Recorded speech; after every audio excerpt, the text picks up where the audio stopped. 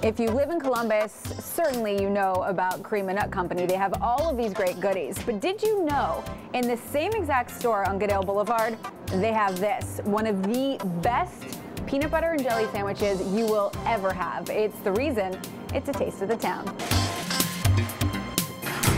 Okay, so it does not get any fresher than that. I'm standing with Brian Genta, the Krema Nut Company, and this is where the magic happens. This is where all the magic happens. So we just roasted our #1 fancy grade Spanish peanuts. Yes. Dry roasted them. We pulled them out of the cooler. And this is going to turn into my favorite thing. All natural peanut butter. Nice. This is the process. As the peanut's going through, we want to pull out any burnt peanuts or anything that might not taste good in the peanut butter. I can't wait to taste it, but first, chocolate. Can't miss that. Let's go. So today we're doing chocolate-covered pretzels. And you guys make a bunch of different kinds of things that are covered in chocolate, which is, as far as I'm concerned, the best way to eat. We do chocolate-covered cashews, Brazil nuts, patties with caramel and pecans and cashews. Do you ever just grab one off of here? I do. I do. We won't do that today, though. We're going to mind our manners.